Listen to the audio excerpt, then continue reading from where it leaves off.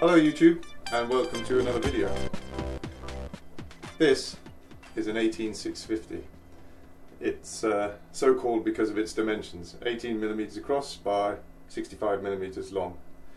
It's a lithium-ion rechargeable battery cell, and it's capable of storing significant amounts of power. It can also charge and discharge at quite high currents. Now, some of you watching this will be quite a familiar sight, but for those of you that it isn't, you might be surprised to realise that these things are all around us today. I had a quick look around my house, and here's some of the things that I found that contain these. Here's a set of wireless headphones, and they recharge when you plug them back in to this box, and you can see this sort of ridge here on the box. Believe it or not, there's an 18650 in there. Emergency phone charger, and sure enough there'll be an 18650 in there as well.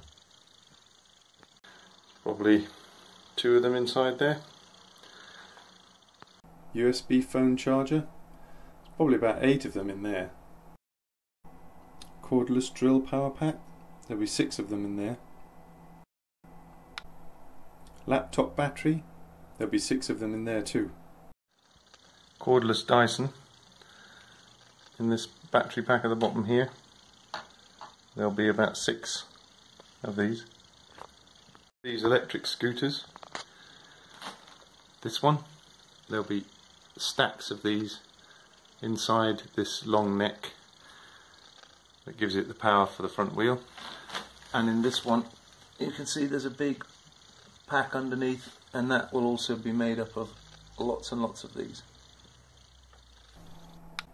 Balance board, there'll be a big pack of them in there.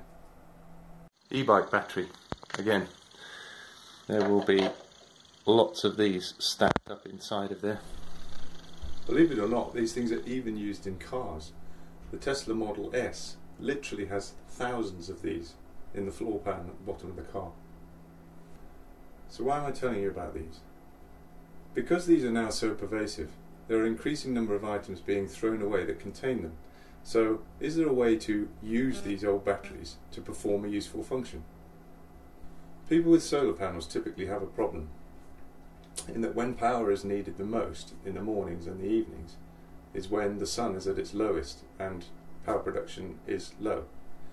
And when power production is at its highest in the middle of the day, most people are out of work and school. So what's the solution to the problem? Well, battery storage. If you can store the excess energy that you're producing in the day when no one's in the house, and then use that in the evening when everyone's home and switches on the TV and the kettle and the dinner and what have you, then you can use that excess solar that you had in the middle of the day that would otherwise have gone to waste to help you get through the evening and through the night and maybe to the following morning. So can I build a home storage solution out of old 18650 batteries? That's what I was going to try and do. Now there are of course commercial systems that allow you to do this, and if you're interested in a home storage solution I would definitely recommend that you go and purchase one of those. Firstly, I had to come up with a design that would allow me to build a big battery from lots of these 18650s. Regardless of what voltage I eventually decide to make my pack, I'm going to need to put many cells in parallel to provide a reasonable storage capacity and a reasonable output current. A couple of numbers I plucked out of the air was a 10 amp draw and a 50 amp hour capacity. These are used 18650 cells that I'm going to be taking out of old devices, so I need to treat them gently. So I decided not to draw any more than about 500 milliamps from each cell. So 24 cells in parallel would give me a maximum current draw of about 12 amps and should give me a capacity of about 50 amp hours if each cell has around 2 amp hours of capacity left in it. I found these 18650 battery holders online. Each one holds 4 cells, and the cell can be taken out and replaced quite quickly and easily. And I thought that would be a good idea because I'm using old 18650 cells. I might need to replace one from time to time. To build each parallel module, I would first measure out a length of wood. This would be the length of 3 of those 4 cell holders. The width of the wood was chosen such that the bus wires on each side would still be narrower than the cell holders. Marking out the centre line would allow for accurate placement of the cell holders. 2 lengths of bus wire were cut, one for the positive and one for the negative. They're long enough to protrude from the spine at each end. The idea being that I could connect many blocks together using chop blocks. The sheathing was then marked up with the positions of the cell holder tabs. These sections of sheathing were then removed with a knife to expose the wire beneath, ready for soldering.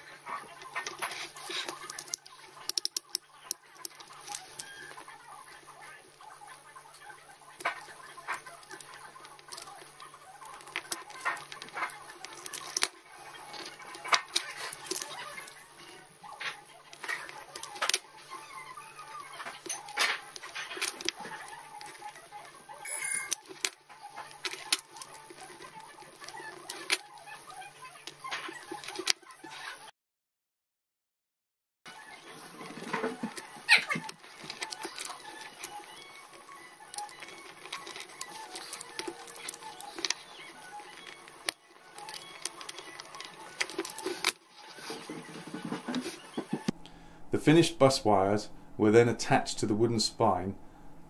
I originally used hot glue for this, but I found that it melted when I was soldering the cell holder bus wire.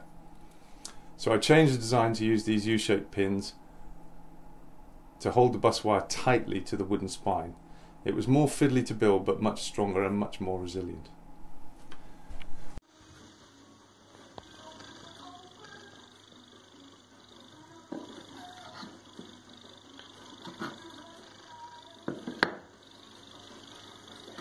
To keep the bus wire out of harm's way and allow the module to stand up with a flat edge, the wooden spine needed to be smaller than the height of the cell holder.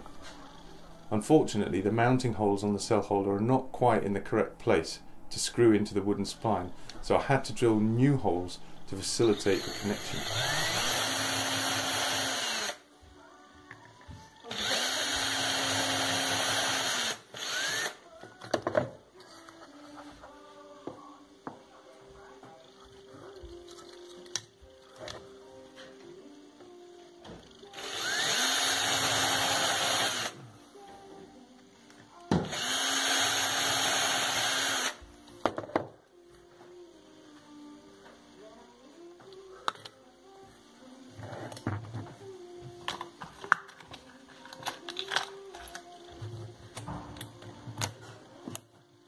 I used a countersink to make sure the wood screws would seat flush and not impede the 18650 being inserted to the holder.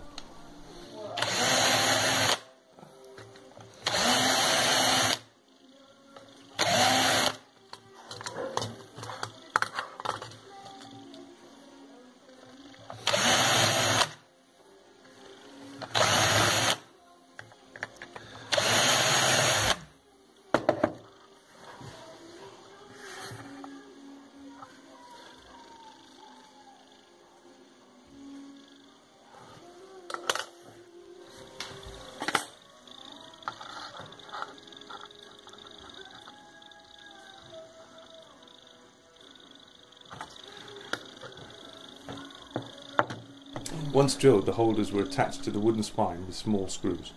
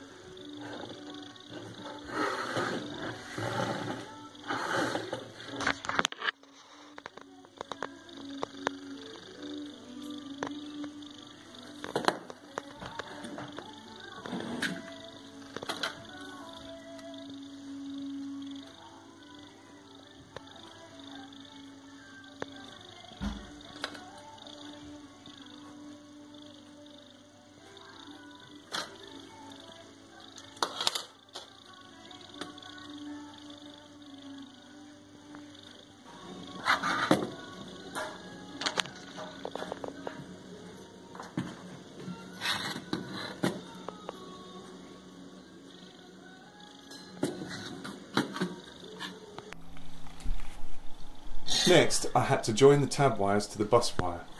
I decided to use a very fine wire to do this to act as a fuse for safety. This wire is so thin it melts at just over 1 amp. I picked this specifically because I never intend to pull more than 500 milliamps from each cell. I prepared the connections by applying solder to each tab and to each point on the bus wire.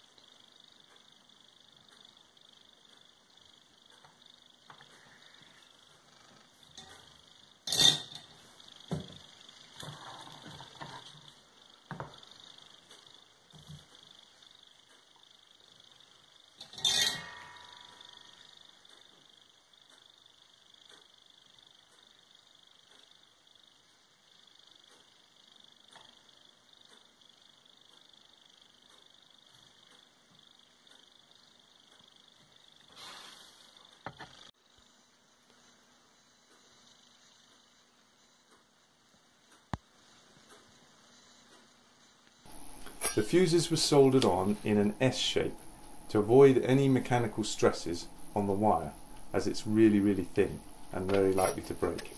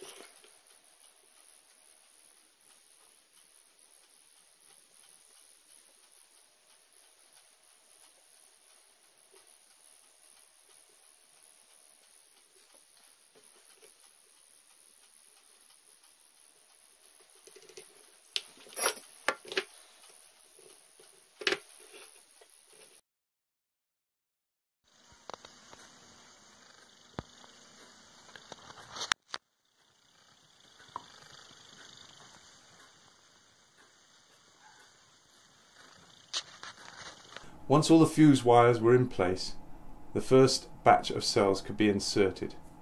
Here I am testing the voltage from my first block. I decided in the end that I would build a 48 volt battery, and that would therefore require 14 of these modules in series. This should yield about 2.4 kilowatt hours of energy storage in total. I connected the 14 modules together in 2 rows of 7, mounted in a wooden frame.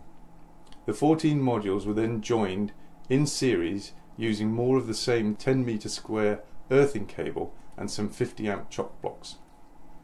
Finally, I added a 25 amp BMS to provide protection from overcharging and over discharging. I also installed a 15 amp fuse to protect the pack. The idea of that is, if I ever pull more than 15 amps, I want that fuse to blow rather than all the individual little fuses on the cells to blow, because that will take me a very long time to replace. And here is the final design. So you can see there are 7 modules across the top and 7 modules across the bottom, and these are each connected positive, negative, positive, negative, positive in series using chock blocks and this 10mm squared cable. And then we've got a BMS here, which is a 25 amp BMS, and it's really only there to not provide much in the way of balance functions, but just to prevent the pack pack being over discharged, it will cut off the power if the voltage of any of the cells goes too low. And this little circuit board is literally just a way to connect the balance leads to each of the cell blocks. And then over here we've got a fuse holder. This is for the 15 amp fuse. Now it's really quite heavy, but it's manageable, and because of the little legs I've put on it, it means I can stack many of these up together to build bigger and bigger batteries. Okay, that's it for this video. Next one will be more about how I found the cells and processed the cells ready to put into those packs. If you like this video, please hit the like button and do subscribe. Tell anyone who might be interested in this sort of stuff about it, and I'll see you on the next one. Cheers.